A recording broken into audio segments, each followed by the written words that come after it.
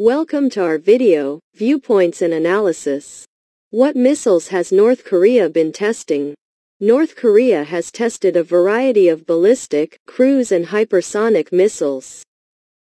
Hypersonic missiles fly at several times the speed of sound and at low altitude, to escape radar detection. I would like to focus on the BBC News report. It ended 2022 by firing 3 short-range ballistic missiles towards the sea, a few days after flying 5 drones into South Korea's airspace. In November last year, an intercontinental ballistic missile was tested at a high-angle, short-range trajectory. Launched at a lower trajectory, this same missile could have reached the U.S. mainland. According to the Japanese government, images from North Korean state media of Kim Jong-un with his daughter at the launch appear to show it was the HWASONG-17 or possibly a modified version of it.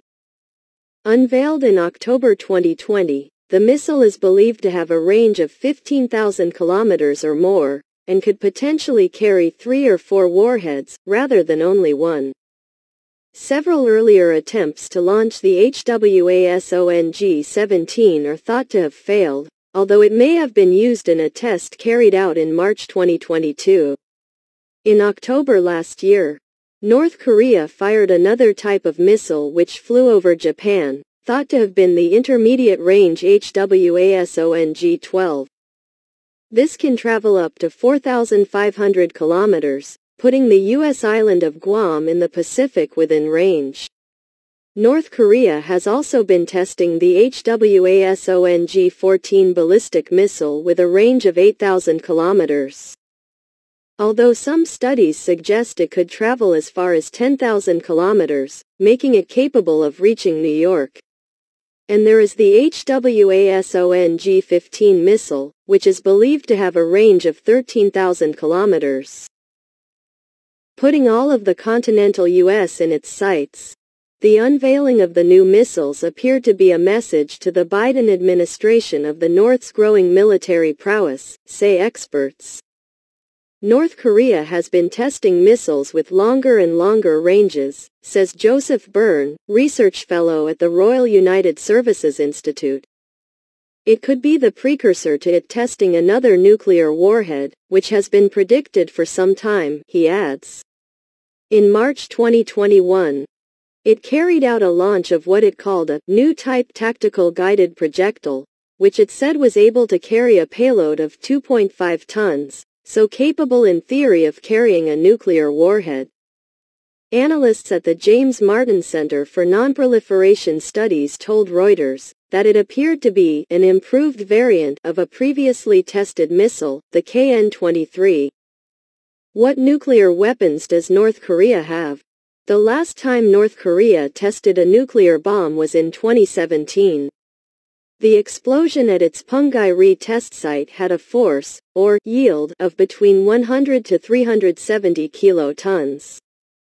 A 100 kiloton bomb is 6 times more powerful than the one the U.S. dropped on Hiroshima in 1945.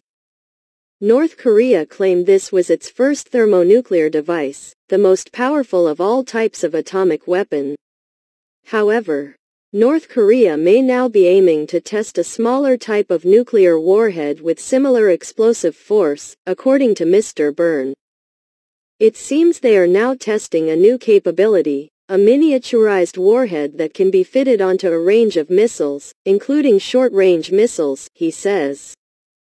6 underground tests have previously been carried out at Punggye-ri. However, in 2018 North Korea said it would shut the site down, because it had verified its nuclear capabilities. Some of the tunnels into the site were subsequently blown up in the presence of foreign journalists. However, North Korea did not invite international experts to verify if it had been put beyond use. Satellite images released in March this year suggest work to renovate Punggye-ri had started. Any future nuclear testing at the site would breach resolutions from the United Nations Security Council.